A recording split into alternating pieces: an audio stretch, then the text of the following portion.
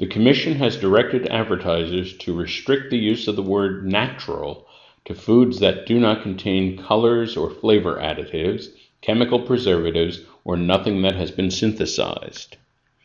So that sentence has a few problems. First of all, we have the double negative.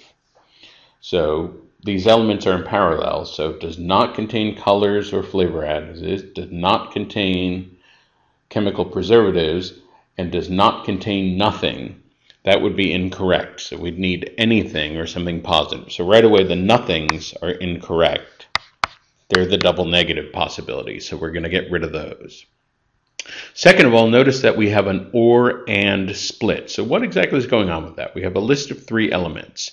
If I say not A and B, if I say not A, B, and C, what I'm saying by that is the only thing I'm not allowing is the combination of all 3 of them together. In other words, if I say not A, B, and C, what I'm saying is that A by itself is fine, B by itself is fine, A and C, any combination would be fine. The only thing that would not be fine is all 3 of them together.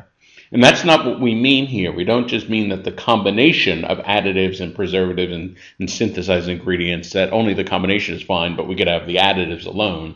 That's not what we mean here. We want to prohibit each one of them individually. And for that, we need the or construction. When I say not A, B, or C, I'm saying quite specifically, I don't want any one of them or any combination of them. So this is much more restrictive than using the and.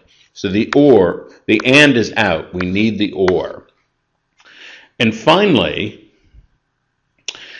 answer choice B is kind of strange because it doesn't really complete the parallelism correctly. We have a parallelism of foods that do not contain flavors, chemical preservatives, or that has been synthesized. That doesn't complete the parallelism correctly. We need a noun there, not a modifying phrase like that.